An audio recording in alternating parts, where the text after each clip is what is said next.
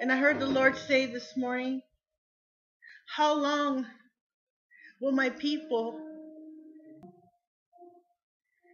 they've been of two minds and two hearts. They love me one day, and the next day, they're loving something else. They're of two mindsets. They switch between their thoughts on me and their thoughts on other things. And this is why they haven't received, because you can't be of two mindsets.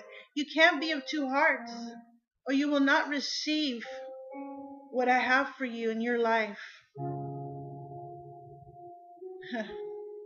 They've been like swingers. They swing from one lover to another. They think that I'm a God that shares.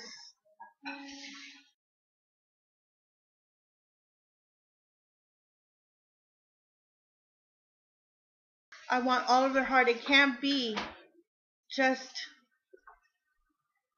a little bit of me here and a little bit of me there. I want all their heart, all their mind.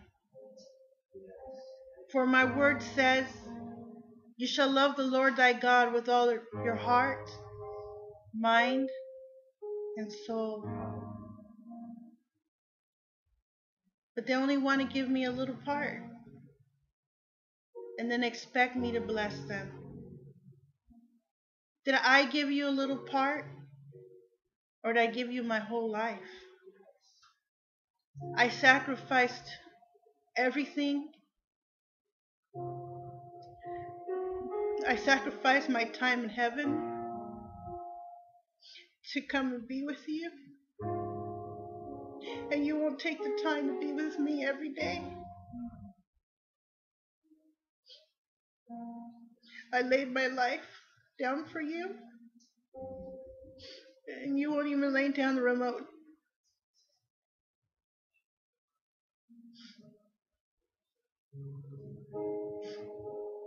I'm calling my people back to have a heart after me, not to be half-hearted lovers,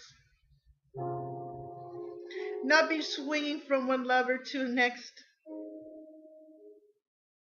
That might work in the world, but I must have your whole heart, because that's what I gave you. I must have your whole heart. I cannot be in an adulterous relationship with you. You can't love the world and its pleasures and love me. You gotta love me with your whole heart.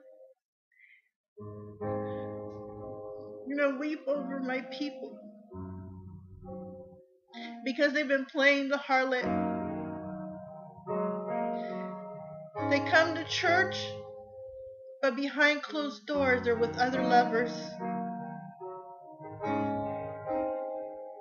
And they think I don't see. They think that I don't see what they do. But I see everything.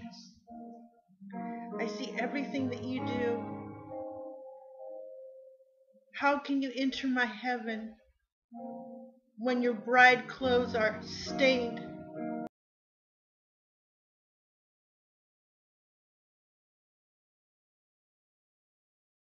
For surely I shall have a wedding feast,